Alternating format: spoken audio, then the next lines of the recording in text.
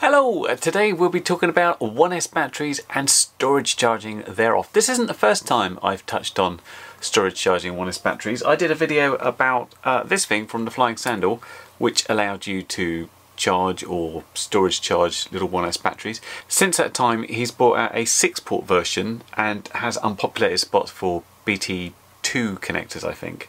And I still use this, it works very well. But there were some restrictions about it with the type of connectors you get and the fact you had to do all 4 at once. So there is a new product to look at today, and it's from ViFly, and it's called the WhoopStor. And the idea of this, if we open it up, is you have individual sockets and you can charge or storage charge each of them to get your batteries to a decent level. And of course it's quite important to storage charge batteries. Basically they last longer. When you put a battery to storage charge, the battery chemistry is at this most inert it can be. Nothing's going on, it's at the safest place. Nothing bad happens. If you keep a battery fully charged or fully discharged, it will hurt the battery. It will basically sag and you'll get a high internal resistance building up. So don't do it. Always try and storage charge your battery if you're not going to use them for a couple of days.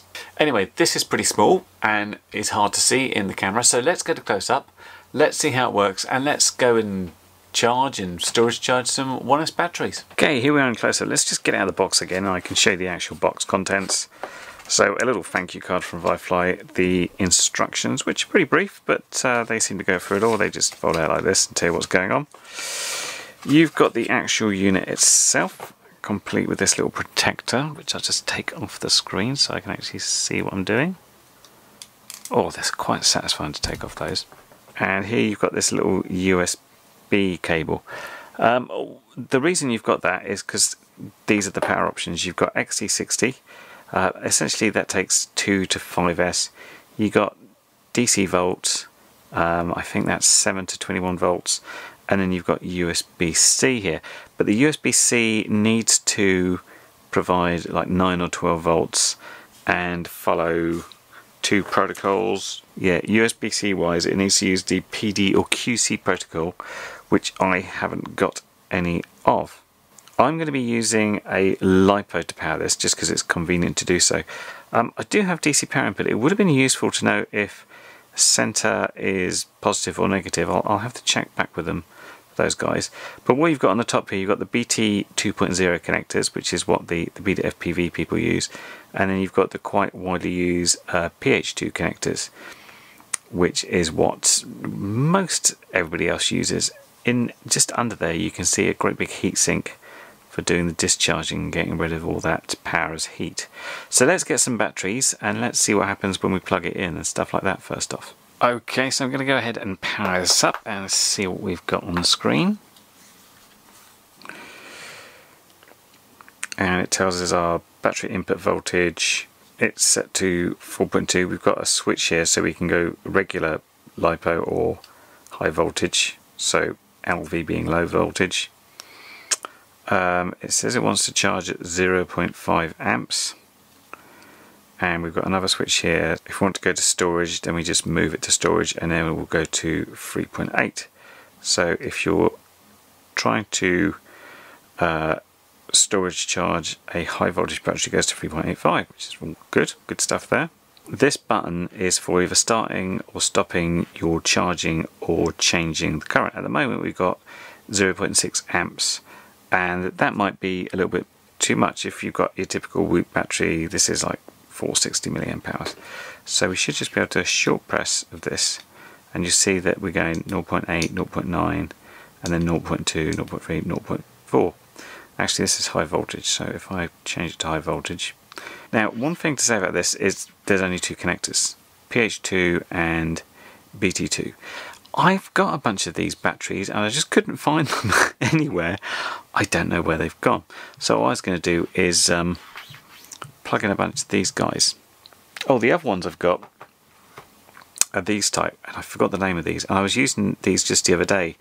If you saw my little RC car review, I popped one of these on with a little, it plugged into an all-in-one VTX and camera, so I could do a bit of casual FPV. Now I used to have to make up cables for charging these. I had these ones which I'd then plug into there just so I could put it in the XT60 mode charger. So what I probably need to do is cut this off because I don't use this anymore for charging that way, and put some, I've got a bunch of BT 2.0 ends actually. I can just make some converters up to do those. I guess these aren't used as much these days. They used to be quite popular, but now it's all PH 2.0.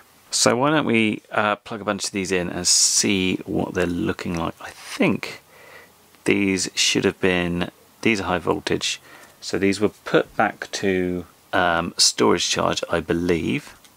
We'll have a look in a sec and see what they come up as.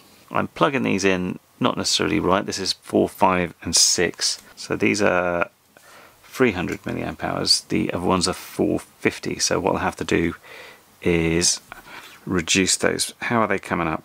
So they're mostly pretty good apart from this one, which is looking at 3.68.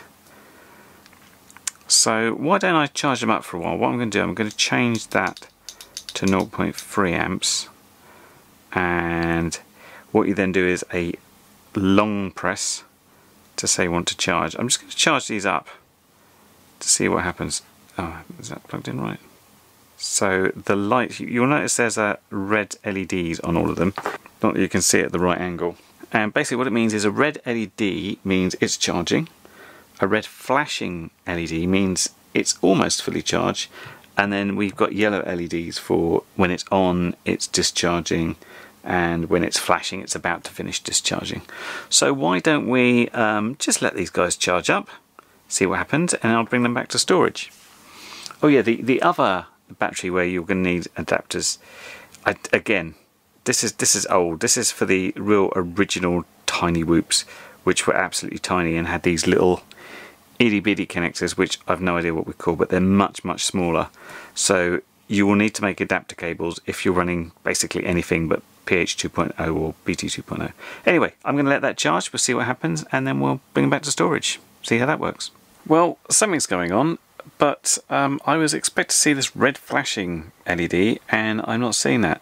This one here has gone solid to off, and it says OK, but at 4.35 or hovering around there, I would kind of expect it to be flashing to say almost done, but I don't seem to get the flashing thing, so I'm just going to wait till these go off or flash or something, and then I'll go ahead and discharge them back to storage. There's no internal timer on here. I don't know how long they've been going. I expect about 40 minutes. That's generally what happens if you charge any battery at 1C. It goes for about 40 odd minutes. And that's about it. So yeah, I'll have a quick wait. I'm guessing these ones are going to turn to OK fairly soon, but I've been watching for the flashing. There's no flashing. Okay, they've all finished charging. I did check, and I actually watched one of them go from regular charging to OK, and the LED just went off. Now I'm wondering, am I going to have to no, I thought I might have to unplug and replug them again for storage charging, but let's give it a go. We long press, storage charging, the yellow LEDs have come on.